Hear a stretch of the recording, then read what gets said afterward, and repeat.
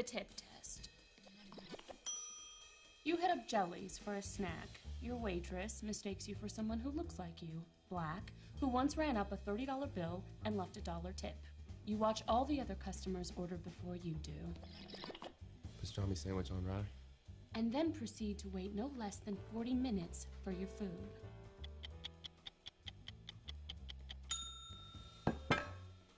How do you tip? A.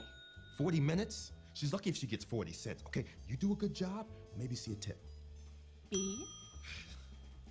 She was tripping, but 15% is the least I can do. Or C.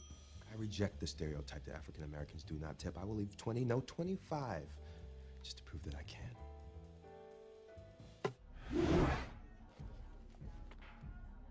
$100 oof the nose job.